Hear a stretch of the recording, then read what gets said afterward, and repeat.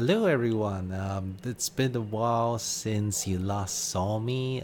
We've had the lovely Sandra presenting a lot of the videos, but for this particular update, I actually wanted to just talk a bit about it and let you guys know what you've been working on. And I've recently moved towards a more operational role, which is the chief operating officer role. So I've been doing a lot of that and making sure that our development and marketing and everything's on track. So there's actually quite a lot of things to update, but in particular, I wanted to talk a bit about MTP, which we have been trying to implement for quite a while now. So as we funded a revision of the original MTP to address certain concerns and security problems with the original MTP, and that resulted in the paper published in January this year called MTP version 1.2. And it was a very interesting paper. It also talks about how it compares to other algorithms like Ethereum, the F hash, and cuckoo cycle. But I just wanted to sort of let you know that with the release of French Drop, our latest 13.5.7, our resources are now deployed and getting MTP out as soon as we can. And the re-implementation work of our old code of MTV version 1 is not too difficult. It requires porting of our old MTP code from the older core because it was built for Bitcoin core 0.8. We need to bring it back up to 0.13. And we also need to do certain changes to reflect the new academic paper for MTP version 1.2. So certain changes in the algorithm to make it a lot more resilient. And it's actually that work was we partially funded the academic paper, and we even had a bounty of quite a lot of money that greatly assisted in finding a lot of vulnerabilities. So with special thanks to Zorinak, which is a Mark Pavan, and also Fabian Coelho and his team for submitting those really valuable entries. Now, although the work for recoding isn't too difficult and probably can be completed in about a month or less, the more difficult part is designing the test to make sure it works as intended, and we really want to come up with a good release for it. We also want to make sure we have some miners out for public use. And as such, we have a very sufficiently long testing phase. We'll definitely launch it in testnet. We'll definitely launch the public miners, and this will also allow miner developers and pool devs to work on it. We did originally think about coming up with the pool software ourselves, but it proved to be not our expertise.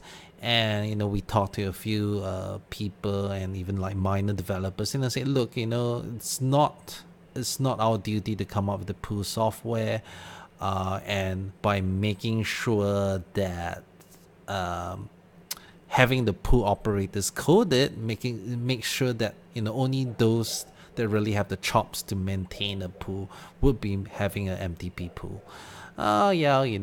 We there's some truth to that, but we also want to have a good number of pools as well.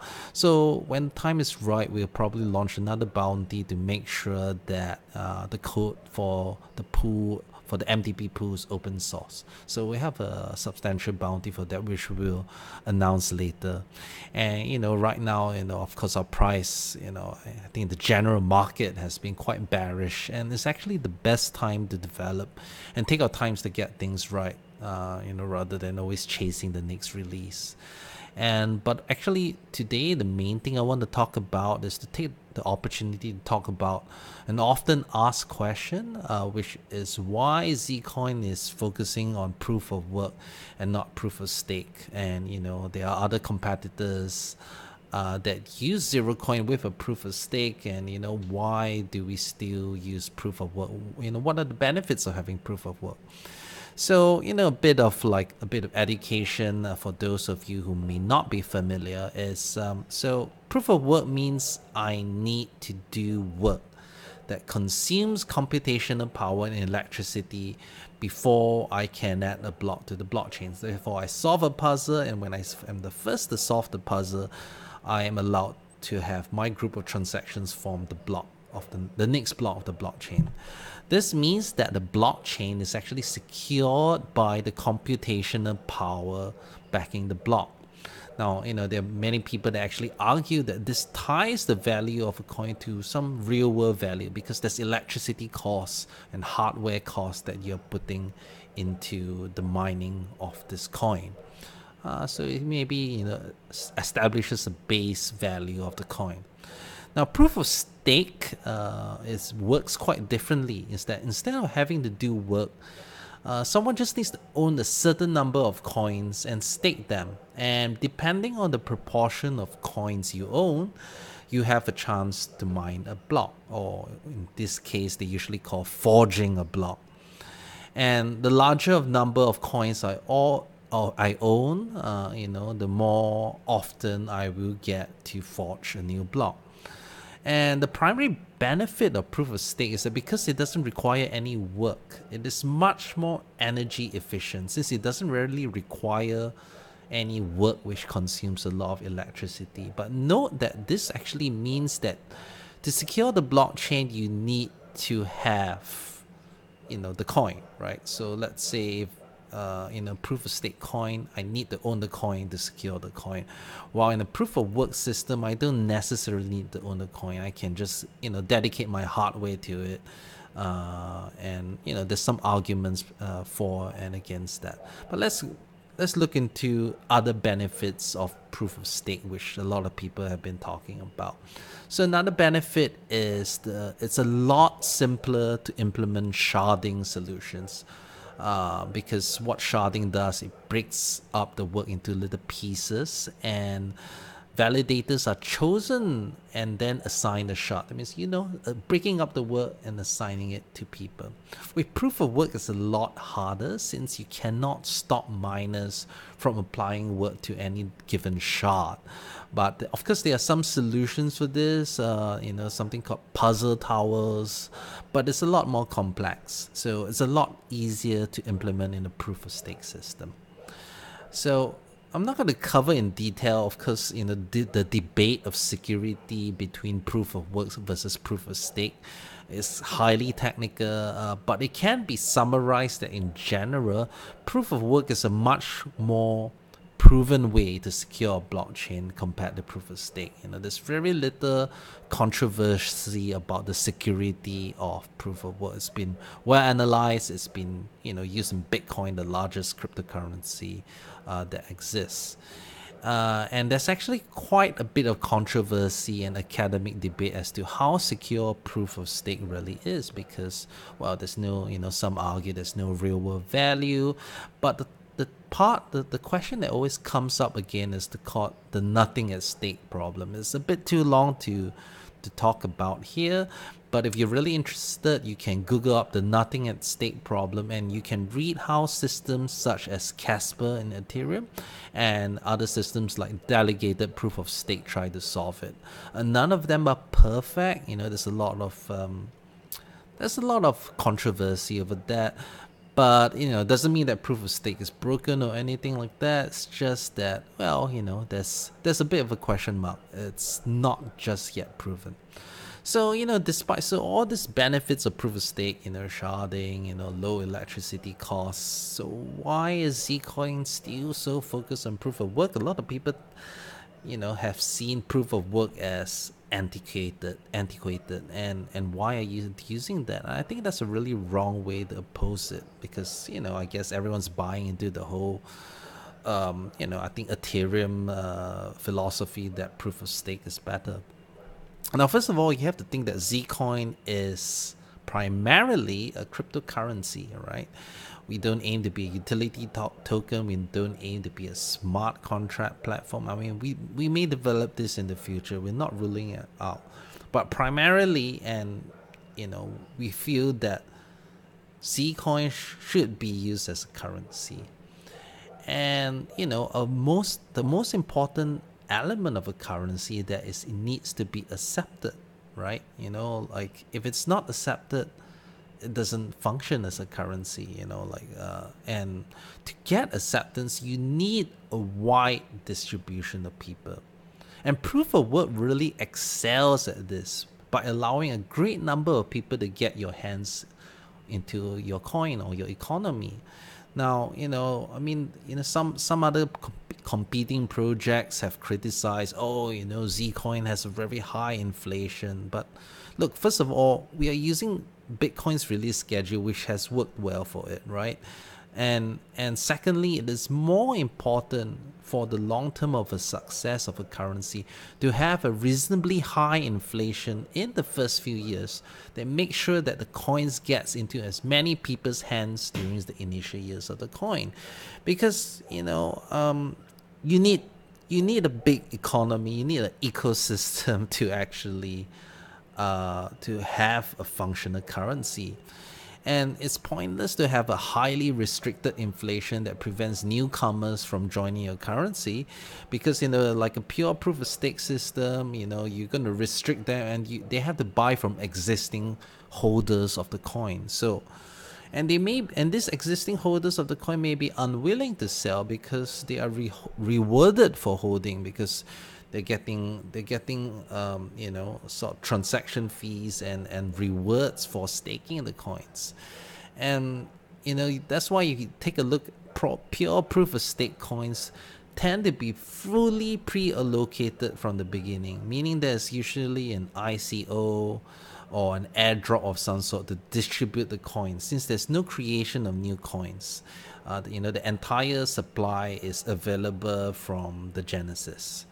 And so the stakers just earn transaction fees. And this is why some projects have a proof of work phase to start with to distribute the coins, and later on then switch to a proof of stake phase. But if you take a look at most coins, the proof of work phases don't tend to last very long. Sometimes it's only a few months. And ask yourself, is that really sufficient? Because when you're launching a new coin, not many people have heard of you, and you're going to have that proof of work phase in that low publicity period. And then only only later when you become a bit more famous, then you switch to a proof of stake system.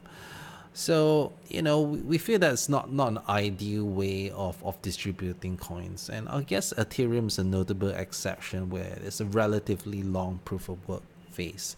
Now others have gone through the hybrid route because they realize that, look, you can't do away with proof of work, you need that distribution, and they do a hybrid route of combining proof of work and proof of stake together. And I don't think there's anything wrong with that. Peercoin was the first that kind of sort of pioneered that. Now, I think one of the major issues is that proof of stake results in the rich getting richer, since the more you own, the more likely you are to forge a new block and get the transaction fees.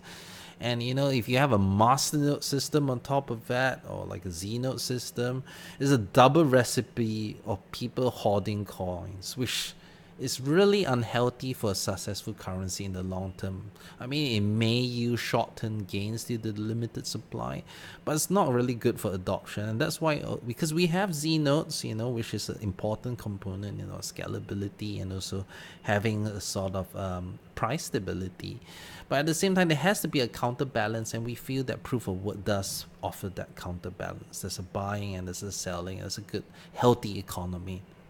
And this is also why MTP is really important. I mean, many of the criticisms of proof of work stem from the centralization of miners, or Bitcoin miners in particular, because with Bitcoin, there's a very few, a select number of manufacturers that can make these specialized ASIC machines, and as a result, they can control the who owns the machines, and kind of encourages the creation of large mining pools which can gain from economies of scale.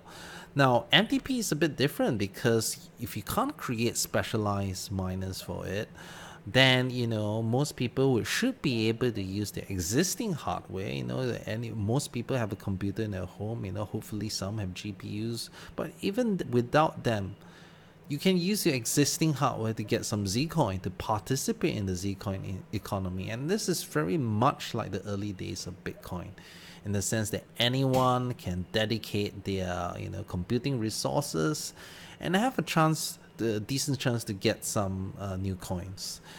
So I think this is really a point that people don't think about. They're always thinking about the short term, about limited supply, we must have constrain the supply so that the price goes up.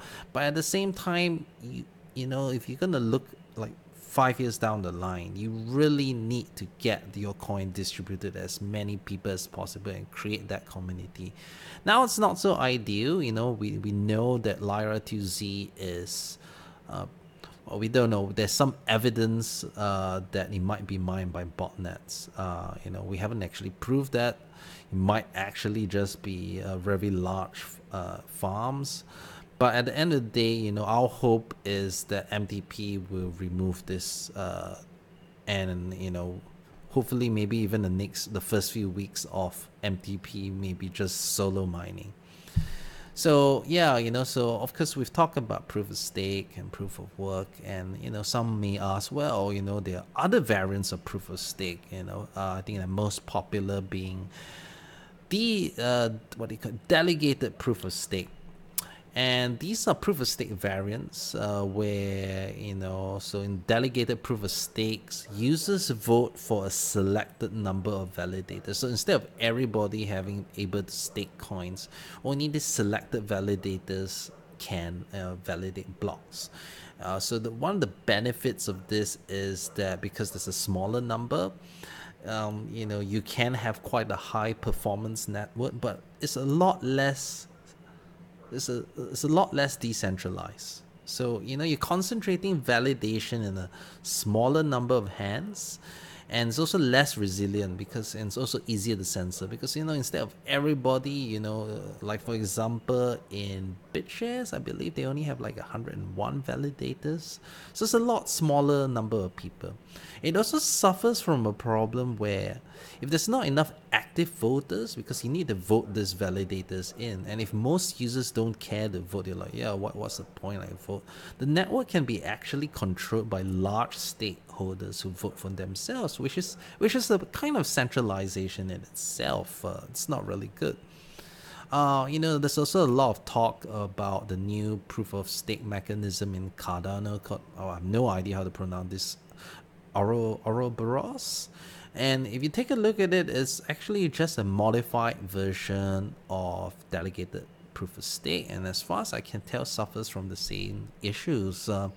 This is not to say that proof of stake is not a viable mechanism, and there are some instances where high response time, such as in a platform like Steemit, requires a proof of stakes type of system to function. But however, as a currency, we believe that proof of work is a good way to get widespread adoption with strong security, as long as the underlying mining algorithm makes it hard to centralize. That's why we really feel that MTP is going to be a game changer.